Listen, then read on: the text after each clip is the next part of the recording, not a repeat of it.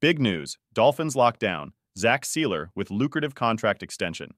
Hold on to your seats, folks. The Dolphins are making moves. They're giving defensive powerhouse Sieler a fresh lease on the field with a hefty 3-year deal worth a whopping $38.65 million. And guess what? $20 million of that is a guaranteed cash flow. A trusty league source confirmed this exciting development on a calm Sunday morning. Remember Sieler? He might not always be in the spotlight, but this guy's got skills. Drafted back in 2018 by the Ravens, he later found his way to the Dolphins via some waivers action in December 2019.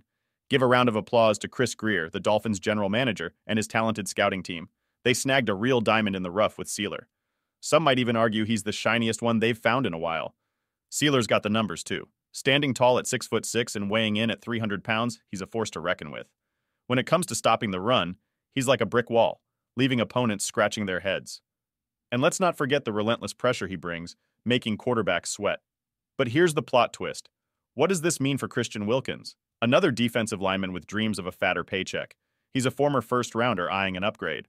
Both sides are eager for a deal, but Wilkins is locked in for 2023, and if things get tough, there's always the franchise tag in 2024.